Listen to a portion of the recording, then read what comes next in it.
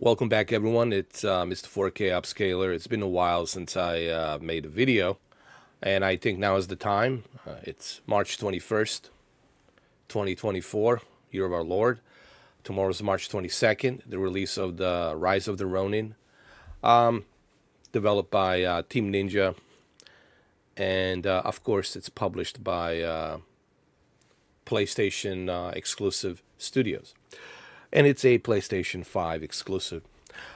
So the reviews are out, and it's a mixed bag, and that's where I'm always careful when it comes to listening to other people's opinions, because I like to try the game myself. Just because certain person didn't like the outdated graphics or didn't like certain things, they were being borrowed from different games like Assassin's Creed, right?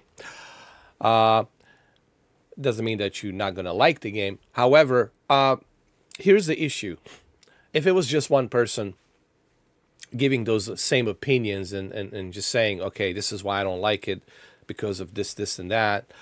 But a lot of people are giving the same input. They were like, the game looks too outdated.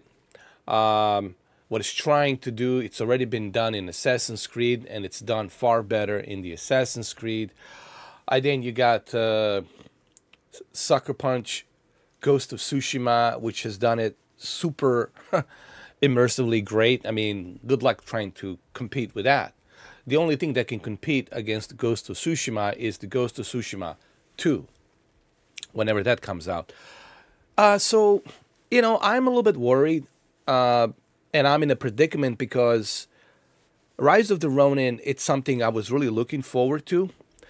But the issue is the mixed reviews like these really kind of keep me wondering. Like this one right here. This is from Push Square. And Push Square, it's all about Sony. They love Sony. And then it got 6 out of 10. And this is what the conclusion is. I mean, it's not a bad game, and they're not saying, we don't buy this, don't play this, it's a horrible game, stay away from this. What they're simply saying is, coming from an exclusive PlayStation 5, we expected more. And we definitely, certainly expected more from Team Ninja, considering how long they spent working on this game. We definitely expected far more. And that's what the Push Square and others are saying. So basically, they're saying Rise of the Ronin isn't a bad game. It's something debatably worse, completely forgettable, with dated open world design and monotonous narrative, cracking combat of Team Ninja's titles. So dated open world design, uninteresting story, bad visuals, fluctuating frame rate. All of this can really make you become uninterested in the game, especially since the game is priced at $70. That's another thing. If this was like $40 or $50, okay, maybe people could, okay, I'll swallow it, fine. Or if this was part of a PlayStation Plus membership, yeah, a lot of people would have jumped on this easily. But here's another problem. You have Dragon's Dogma 2. I mean, everything about Rise of the Ronin is just bad decisions were being made here, in my opinion. First of all, why are you releasing this game at the same time when a big behemoth, Dragon Dogma 2, it's coming out? People are going to say, man, I'm going to jump on Dragon's Dogma, create my own character, right? I'm going to create a John Wick's character. Yeah, and that's what I'm going to use. A John Wick's character. But people are going to play Dragon's Dogma 2. They're not going to really jump into this game, especially now since they're hearing these mixed reviews and it's not all that. So people are going to be like turned off on it. They're going to say, well, I'm going to spend more money on like a deluxe edition of Dragon's Dogma 2, get some extra goodies and start my journey with my character, right? And some people who have money, they're going to buy both. There's some high rollers out there and they don't care. They'll drop $120 in 2 games or whatever. Or more. I think it's 140, depending where you are. But what I'm simply trying to say is, Why release this game on the same date as Behemoth Dragon's Dogma 2? I mean, fine. Fine. It's too late now. Same thing goes for Alone in the Dark. Why didn't you release the game in January? When there was like, you know, or February. But no, they released it right on the same week of these two anticipated games. Even though one of them is Behemoth, which is Dragon's Dogma 2, it's just crushing it with reviews, man. 9 out of 10, 9 out of 10, 9 out of 10. You know, Dragon's Dogma 2 is just going to be a top seller, dude. Although it does have its performance issues on the PC, that's to be expected, sure. But that'll be patched up. That'll be fixed with NVIDIA's drivers and AMD drivers, etc., etc. All right, so the reviews are like, okay, 6 out of 10. When you go to the IGN gave it 7. But even IGN says, Rise of the Ronin marries a cool settings, Team Ninja's mastery of tough but fair combat, and smart RPG design, even when map clutters and junk loot can get in the way. To be fair, here's what he says. Rise of the Ronin, unfortunately, it's also a game full of map clutter, bloated system, and truly absurd amount of junk loot. And the time I spent clearing out everything didn't spark joy. Dealing with all of these non-essential systems made me pine for a leaner, meaner, more focused game. Rise of the Ronin, it's excellent when it has the courage to be itself and lean into its challenging, rewarding fighting. Too often, however, it feels stuck in indecisions torn between what it wants to be and what it feels it's expected to be. And not even the best samurai can overcome that. And that's I think the issue. The issue is trying to be like a Ghost of Tsushima in a different time period of the Japan, and it wants to achieve that, to be loyal to that timeline, right, of that time period in Japan. But at the same time, it's trying to borrow from Assassin's Creed and Ghost of Tsushima. And here's the problem with that, I think. When you're trying to borrow from somebody who's already been a master of looting and open world like Assassin's Creed and Ghost of Tsushima, combat, which is fantastic, and beautiful open world, right? How do you, like, you know, that's hard to do. Especially when you got outdated graphics that looks like something from PlayStation 4, you know, back in 2015, right? Or maybe 2014. Looks very outdated. The world looks very outdated. It doesn't look like colorful, vibrant, you know, like a Ghost of Tsushima. It's such a vibrant world. Like, you want to go to that hill. You want to go there. Take a photo of this. Take a photo of that sunset, right? And it doesn't feel like that. And a lot of people are saying the same thing, you know. And then you got, you know, Rise of the Ronin review from Game Informer. Game Informer feels the same way. They gave it a 7, you know. And they're all pretty much saying the same thing. I'm not going to read this. You guys can go read all of these articles. But they're all pretty much saying the same thing. What they're basically saying, it's not a bad game. It's not a bad game. But the issue is, the problem is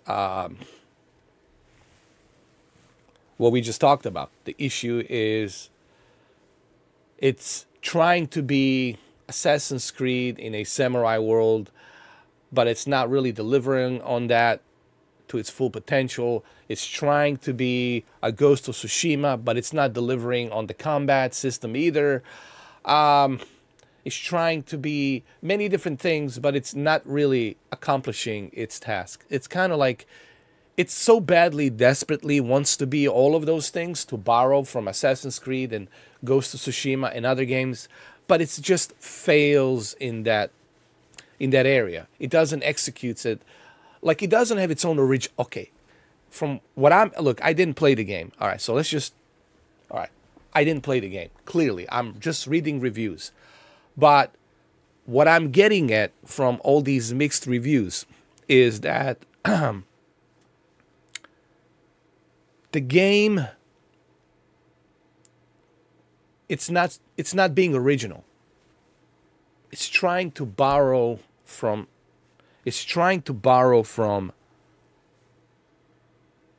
other games, and it's not really being its own original game. I think that's the issue here. Sometimes you got to stop borrowing from other games. Sometimes you have to be original. And I think this is also another learning lesson for developers. Stop borrowing from others. They have that recipe and they know how to do it well. You create your own original recipe. You know, this is what developers need to understand. Stop copying other works. All right? They got that. They licensed that. They're really good at that game. Let them do that game. You try to find something original. You try to create something original that defines Rise of the Ronin. Now I got to speak in Keanu Reeves' voice. You need to find something more original. And I think that's where Rise of the Ronin has failed on that hope of being original. And it's true. And it really did. I mean, looking at the reviews, it really did fail on that aspect. Now, if it was just a one person saying this, I wouldn't take it in consideration. But everybody is saying the same thing. They can be all wrong, dude. They can be all part of some kind of a cult group to just hate on the game, but they're not hating. They're just saying they're a little bit disappointed that this game could have been its own originality. It could have been its own signature. And it didn't. And it's because it's focusing so much on what other developers did on Ghost of Tsushima and Assassin's Creed very successfully. And they're like, let's borrow from them. I have no problem if you borrow some ideas from other developers, but when you try to copy it to the full alphabet, then it becomes a problem because you're not trying to be original. So, okay, I don't want to really butcher this video any more than it needs to be. First of all, I didn't play the game. And I want to say something before I leave. I learned my lesson back in... was it 2022 when Callisto Protocol, not Callisto, is it? Yeah, Callisto Protocol came out. And I was so hyped about Callisto Protocol. I was super pumped and hyped because a grandfather of Dead Space who created the Dead Space, it's working on this game that's also set in space. I was like, dude, this is going to be awesome with photorealistic graphics and all that. So I was super pumped and I pre-ordered $90.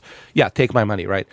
And then once the game was released, I find out, oh, it's some mediocre crap, you know, this is not what I was looking for. I'm never going to touch this game again once I finished it in a short period of time, 7 hours. You can finish the game like in 6 hours if you just speed through it. And I learned my lesson the hard way from Callisto Protocol. And I keep telling everybody, guys, I don't get excited for no game anymore. I'm not getting excited for Indiana Jones. I'm not getting excited for Hellblade 2. I'm not getting excited for nothing except Grand Theft Auto 6, which, of course, it's Grand Theft Auto, man. That's like the only game I get excited for is Grand Theft Auto 6. But everything else is like I'm very careful, man. Even Silent Hill 2 Remake, even Metal Gear Solid 2, Metal Gear Solid 3 Delta, Metal Gear Solid 3 Delta, I'm kind of skeptical. Because, I don't know, we'll see what they have shaved, what they have kept. Did they shave certain things so they don't piss off certain people? So, I don't know. We'll see. So, what I'm trying to say is I'm very skeptical these days. I always tell people, give me a demo. Give me a demo. Give me a demo.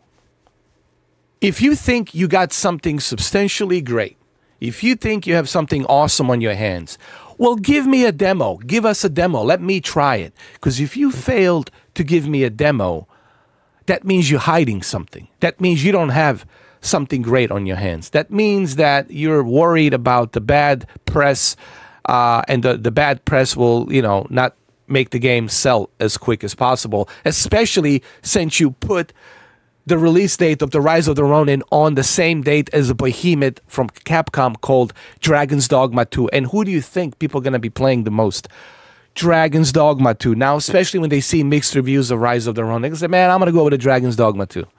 I'm going to create my own character and have fun. So, Team Ninja, man, you know, you did this to yourself. You should have waited. I mean, I don't know. Look, am I going to play this game? Look, Dragon's Dogma 2, it's out tomorrow. I can't lay $70 on this when I can get Dragon's Dogma 2 for less on a CD keys and just have fun with Dragon's Dogma as a Keanu Reeves character. Run around as Keanu Reeves. Yeah, that's right. Running around like the Ronin in the Dragon's Dogma's world. Right? So why should I waste my time? This, I'm going to wait till it goes on sale. Or if I can get a dirt cheap code on it and get it for like, I don't know, like 40, 50 bucks. I don't know, man. But right now, I'm really like, I'm not saying I'm not going to play the game, but I'm simply saying that I have Dragon's Dogma 2, man. I have that behemoth tomorrow. This is something I can put in the back seat and wait a while, and then when there's nothing going on, maybe I can, when there's no games, I can maybe jump in on it and like, oh, let's check this out. You know, let's give this a try. But right now, man, I can, you know, lay out 70 bucks, especially when there's no demo. There's not even a demo, dude. I can't, especially what I'm hearing from a lot of people. I can't just like lay out 70 bucks, considering there's Dragon's Dogma 2 coming out tomorrow, man. I'm sorry, Team Ninja, man. I mean, it's just disappointing a little bit. Lesson learned, guys. And I'm gonna end this video right now. I'm sorry it's 17 minutes. Lesson learned here is demo. Give me a demo. If you can't give me a demo, then you're hiding something. I said this time and time again. All right, well, sorry for 17 minutes, guys, but I just had to get off this, my chest, get this off my chest and just tell you how I feel, man. There's no filter here. There's no sponsors here. I'm just telling you how I feel. Yes, I did not play the game, granted, but looking at the mixed reviews, and everybody's saying the same thing. They can't all be lying. That's a fact. They can't be all lying. This is coming from Sony fanboys too. They can't be all lying. They're saying the same thing. Everybody's saying the same thing. And that worries me. That's like, ooh, that's a big red flag. Now, give me a demo, Team Ninja, and then let me try it. Or send me a copy of the game, Team Ninja, and who knows, I might change my mind. But right now, I'm hearing the same thing from everybody. It's saying the same thing. They're not saying it's a bad game. They're simply saying a missed opportunity. It could have been something original, but it's not. Because it's borrowing from all these other games. They're far better than what we are trying to implement here. And it failed on its originality. That's basically what they're saying. The game, it's failing to be original. And I'll leave it at that. But it doesn't mean I'm not going to play it. I will play it when I have a chance. But right now, my main focus is the behemoth, Dragon's Dogma 2 as a Keanu Reeves character. Yeah. All right, guys. Love you all. Be good. Take care.